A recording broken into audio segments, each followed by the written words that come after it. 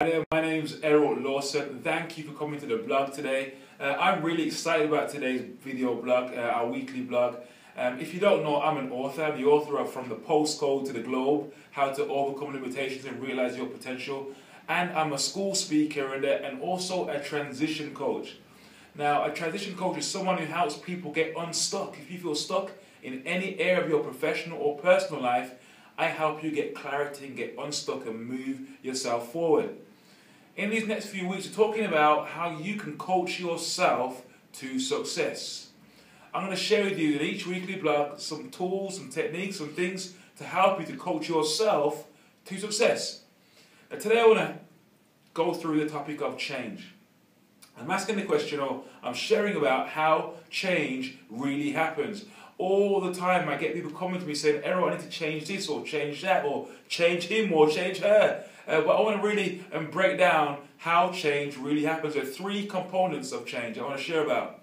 And the number one thing is this. You can see in my diagram here, three circles, all right? Got three circles, and in the intersecting part of these three circles is the word change. There are three key things that we need to have in place if we're going to see a change happen. The first one is this. It's desire. In this circle here, I'm writing desire, because for any change to happen, there has to first of all be a desire to change. If it's for yourself, you're going to really want it deep down in your heart. You're going to have a desire that you want to change this area of your life, this habit, this addiction, whatever it might be. There has to be a desire to change.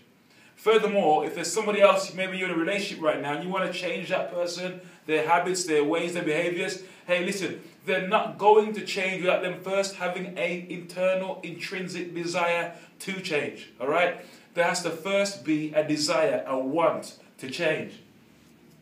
The second thing is this. For change to happen, I believe that there needs to be a belief.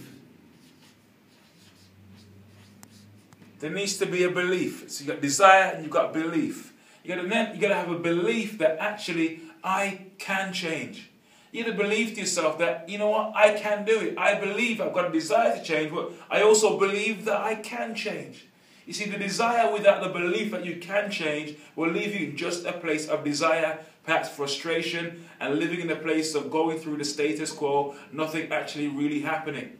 Desire is one thing, but you've got to believe in your heart that actually, though I have a desire, I also believe that I can change. I am capable of change. I've got the capacity for change. I can do it. Desire, then belief. The third thing is this. It's benefit. Desire, belief, and benefit. You've got to believe that the change you're going to make is beneficial to you. You've got to believe that the outcome of this change is in my favor. If I make this change, I've got a desire for it. I believe I can do it. But I've got to believe that actually the change will benefit me, make my life better, improve my life in some way, shape, or form.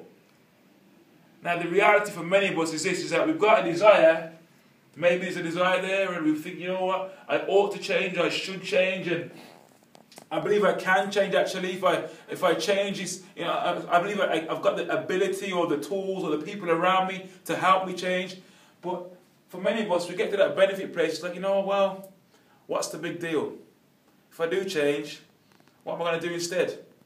I'm going to be stuck and doing something else. And so rather than step into this place of change, we get stuck.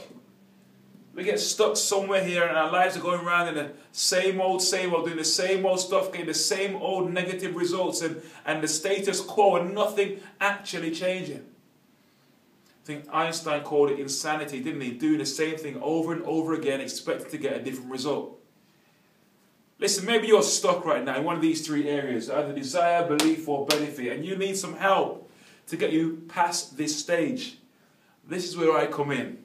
I'm a transition coach. I help coach people just like yourself who need a bit of motivation, some support, some clarity about how they can make changes in their life to see them reach their full potential. Maybe I can help you. Maybe I'm the coach for you. Why not drop me an email to errol@errollawson.com or come and check out the website errollawson.com for more information. But I'd love to have a chat with you and find out more, all right? So maybe those three things again, it's about desire, belief, and benefit. Thank you for listening. My name's Errol Lawson. See you next time.